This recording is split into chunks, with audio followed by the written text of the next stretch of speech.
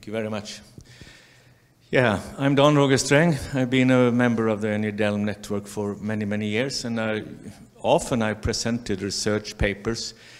And this title of my paper today is very ambitious, and it seems like late Saturday evening this might be too much, but I will make it quick. Because unfortunately, for family reasons, I have to go back to Sweden, so I have a taxi waiting outside. But I will make it fast.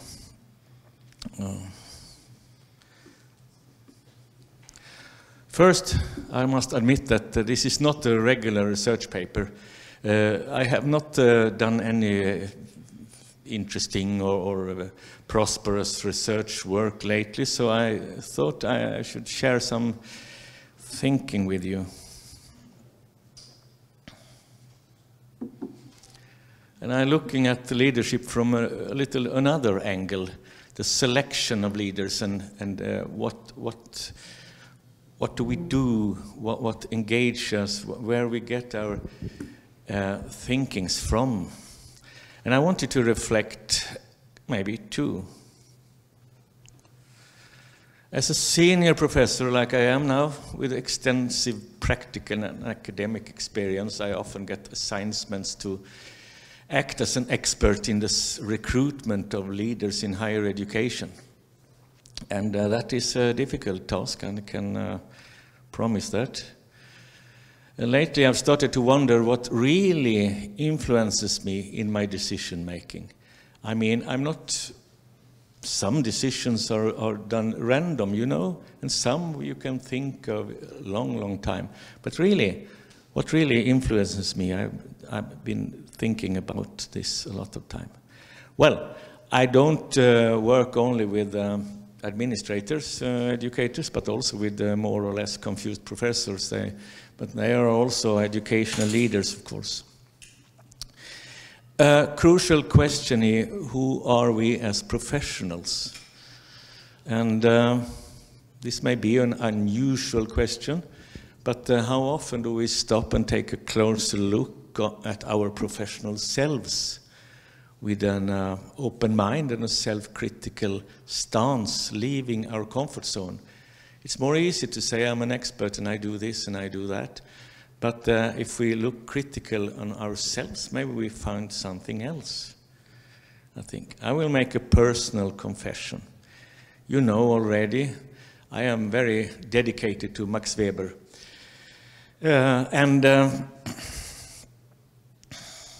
As an academic, I always been that from the beginning. Many, many years ago, I worked with Gunnar Berg in Uppsala, and he was a Weber fan of really 100%, so he made me interested too. But really, I started to read Weber earlier. I read these books like Wirtschaft und Gesellschaft, and I only knew the German language I learned in school, so I didn't understand much really, to be honest. Maybe I don't understand it so much now either, but I hope so. I wanted to be as clever as Max, and I even tried to look like Max. And maybe I succeeded, I don't know, you will judge. There are also myths of superiority. If you are a leader, if you are an expert, if you are a professor, you are the king of everything, or the queen of everything for ladies. And according to Weber, people in authority often create myths about their superiority and natural fitness to be in a position of power. But I'm afraid the same goes for experts of my kind. When I sit in a commission for selection of leaders, I feel very strong, I feel very confident, I have a lot of knowledge, I have a lot of power, and this can be a little I think this could be a little bad, maybe. Huh? So the question is to be or not to be an expert. And when I read Shakespeare, it's like he's an educational, a pedagogical researcher rather than a literary person. To be or not to be, said Shakespeare, it's nobler in the mind to suffer or take arms against. So this is very important and basic when you work with selection. Will you be noble? Will you suffer? Will you take arms against who? And to know, you must know your values. And I've been thinking, what are my values? Yeah? What are my core values? And who am I loyal to? Who is my actual client? And what responsibility do I have when I work as an expert in selection of educational leaders? I think that all people should use some of the time to look at questions like this. We very seldom do. Where is my true loyalty? My own professional background, my personal, I've been now and then I've been a leader. I've been a military, for example, and I've been a headmaster. But most of the time, I was a teacher, and also, of course, a researcher. So this is my professional background, divided into these three similar or different views. And when, as you know, educational leaders in school, they often start as teacher, and then they get promoted to be a leader, a headmaster, a principal. But there's problems with this, because teachers, they're at the heart of the classroom. They're king in the classroom. And educational leaders, they are at the center of a community, or center of the school, center of the organization. And a good leader is not necessarily a good educator. This is a very, very important question. I've listened to all the speeches now for these 3 days. And when we speak of leaders, we should maybe use some seconds or minutes to examine where do they come from. Are they a teacher promoted as a leader, or do they come from the outside? In a complex world, leaders don't always know enough to decide what is new and better. And leadership is a group sport. Edgar Schein say that. But as you know, for example, not from this horse polo or what it's called, but from football, for example, now the players are not the most important. It's the trainers, it's the leaders. But it's not absolutely necessary that a good football trainer has been a good player. There's no connection there. It's a field for research. Well, the recruitment of educational leaders should be based on important leadership characteristics, like effective decision-making skills and resourcefulness in terms of desired goals, and objectives of the educational institution. And my job is to choose the right person.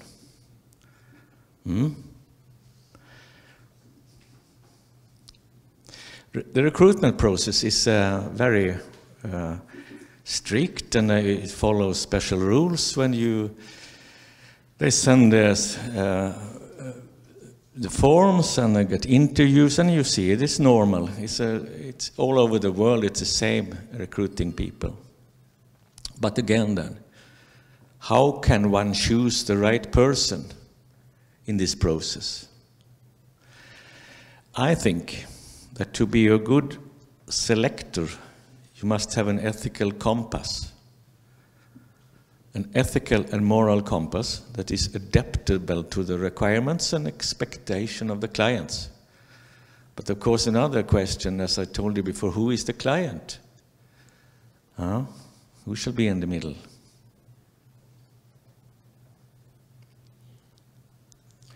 And, as you know, you can't have missed it, Weber said that he had certain views on society and its social significance, but he didn't say what's right or wrong.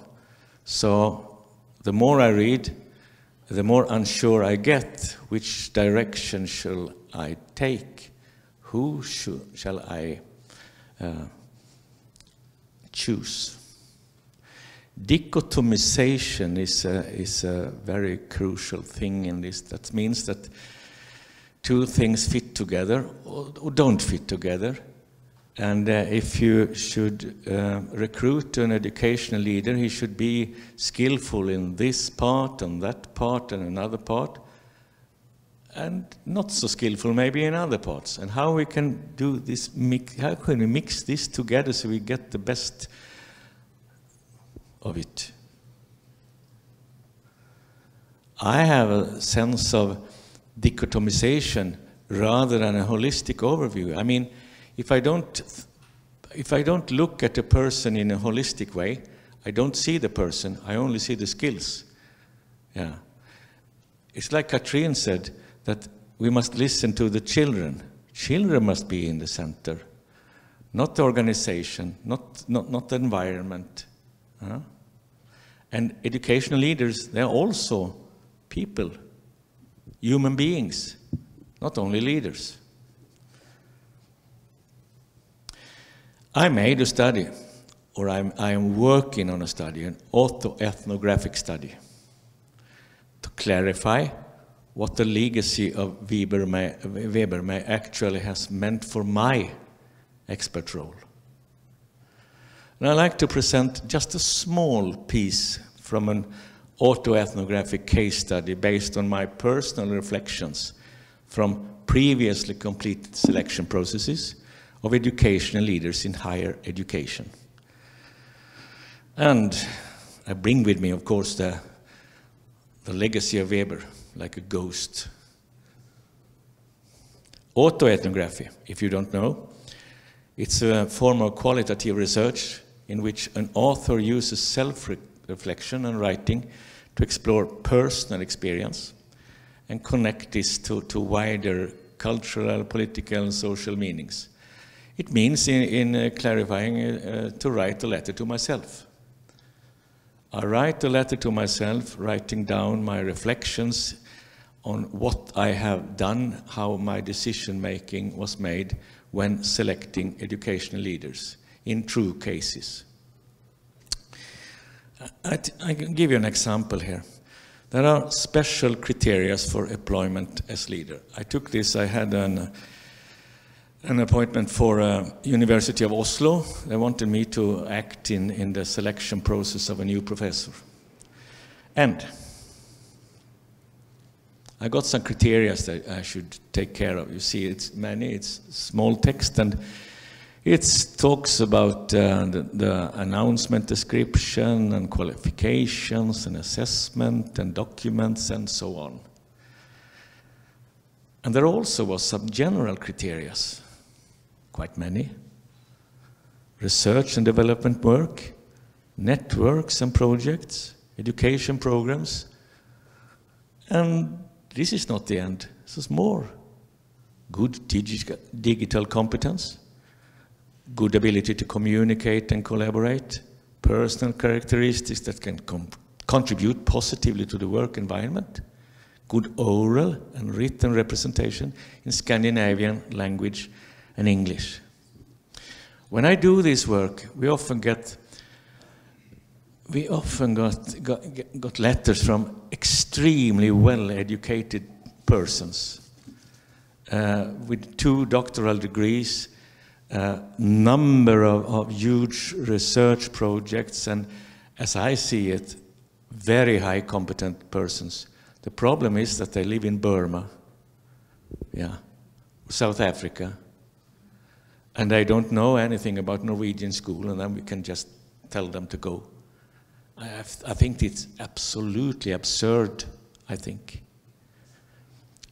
Especially in Norway, that is an including country that say welcome to everybody in the whole world. So it's nothing to do with discrimination. It has its ground in what can I say? It's a system that is a little bit should need some changing. More requirements. It's not finished. They should teach and guide on bachelor's, master's, and eventual PhD level.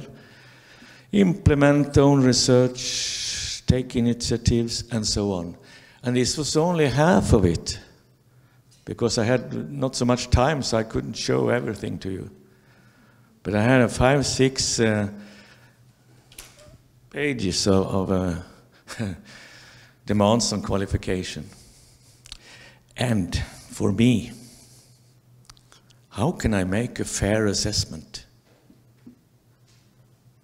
Really? Where do I find leaders of this kind? Do they exist? Or is it just a paperwork? How can I make a fair assessment? Well, I have to choose between heart and brain. But sometimes I get so frustrated, so I think that I will not do this anymore. Some other can do it, but it's well paid, so I have to, you know, have to buy food and pay my car and so. And then I can turn to Weber for help. And Weber, as you might know, he wrote about 3 types of leaderships: bureaucratic, charismatic, and traditional. So I can make a first selection on all these assessments. Here I have a group of bureaucratic leaders, here I have a charismatic, there I have a traditional. This is my first selection. And then Weber also was one of the first to recognize that leadership itself was situational. So it's not enough if you have skills in research, skills in this and that, but you have to be able to create a situational leadership. And effective leaders needed to more dynamically from one type of leadership to another. Yeah, this is not anything new. Everybody knows that if you have learned organization theory and leadership and so, you know this. But it's a matter of getting it into mind. Yes. And to make my mind to see what is this in reality. And this example, I was writing this as late as last week, and it's autumn, and I was taking a walk, and I thought that I should tell the NEDM I will not come because I have no paper, it's no use. Then, you know what I saw? I saw this. It's autumn. And these birds are going back to Africa. And in my mind it was like a eureka feeling. Here is a situational leader. This bird is leading this group of other birds, but is also a part of it himself or itself or herself, or what we want to call it. He is a part of the group and is leading the group, and that is a situational leadership. And this is exactly what Catherine spoke of, and also Roman, and every other person I've listened to these days. A situational leadership means that you are a part of the group. At the same time, you are a leader of the group. If we separate these two, then we will not succeed. I've been working with cultural analysis in different kinds of, not private companies, but in the public level. I worked with the police, for example, and every police, it was in Gothenburg, in this district, they wrote a letter about how it is to be a police in Gothenburg. And they wrote this and that, but everyone had the same opinion about the leaders. They are in that house, and we, the real police, we are in the cars. So that was not a situational leadership, and the police have big problems. Well, my study, I have reflected on a number of good arguments like this. How I get metaphors to not only stay as metaphors, but to understand the metaphor in real life, even if it's among the birds. But the legacy of Weber is very comprehensive, and so are my assignments. That's why I fell asleep on a computer. But I think that together we develop something that I am very proud to call the art of making decisions. Thank you for listening.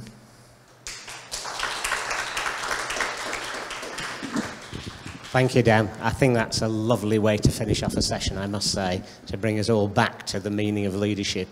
Can I ask you a question? Because yeah, it's coming 10 okay. past. So all right, okay. Well, then I'll be quick. You're almost talking about distributed leadership, but something more. You're talking about uncertainty. You're talking about things are changing and it's difficult to track where they're going.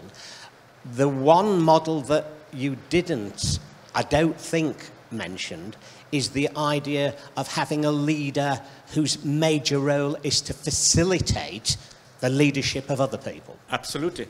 Absolutely. This was only one example. I have a lot of different examples we'll have in this case study. Absolutely. I mean, there are a lot of ways to describe leadership. And I will, in my case study, I describe the different kinds that I have met and I have implemented in my head. Anybody else, please?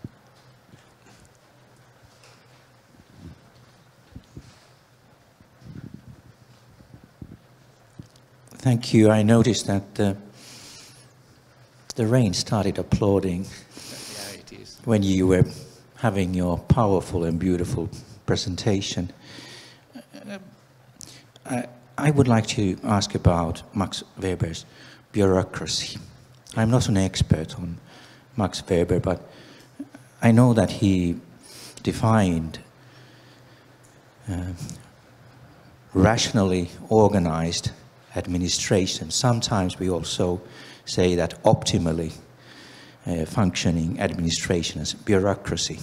And I've often wondered what happened to Max Weber's bureaucracy, because in Finland, for example, it's quite a negative word. Yeah, it's a good question. What happened, really? Well, bureaucracy is in many ways today a negative word. And mostly everyone say that we are not bureaucrats. No, we are not. We are administrators, but we are not bureaucrats. No, we have open minds, we have this and that, we have a flat organization and so on. But I think Weber, the crucial in all Weber's writing, and that was quite a lot, is the legality and the legitimacy. If we find a balance between legality and legitimacy, then we are on the right level. Because of course we have to have bureaucracy. I mean, there must be an organized world. If don't, it is anarchy, and we don't want. We can't have anarchy in school, we can't have anarchy anywhere. But this is a big question, really. And I think it's more about the mentality of today's people with the freedom. I mean, as this, we have all the world in our pocket. And this is the first time in history.